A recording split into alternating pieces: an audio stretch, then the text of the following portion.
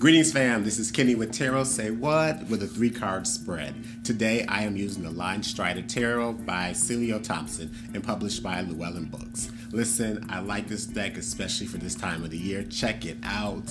Okay my friends, let's get into these cards. The first card in the past position is the Two of Pentacles. The second card in the present position is the Five of Cups. And the third card in the future position is the Ten of Swords.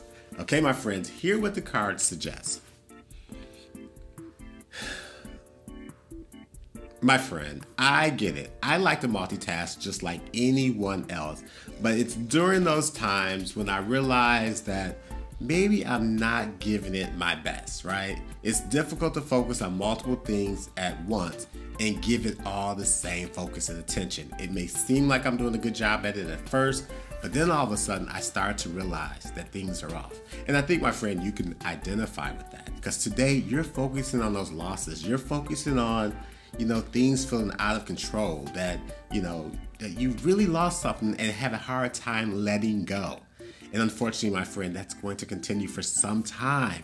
And the reason I say that is because you refuse to let go. And at this point, my friend, things will only get worse until they get better. But the good news is that the worst is almost over. Yes, my friend, you have an opportunity to look back at these losses, at these economic setbacks, and start to pull yourself out of that hole.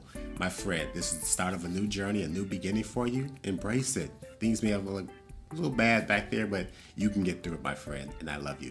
Thank you for checking out my video. If you want more, make sure that you're subscribing to this video on YouTube or that you're following me on Instagram. Also, let your family and friends know that Tarot Say What has a message for them too.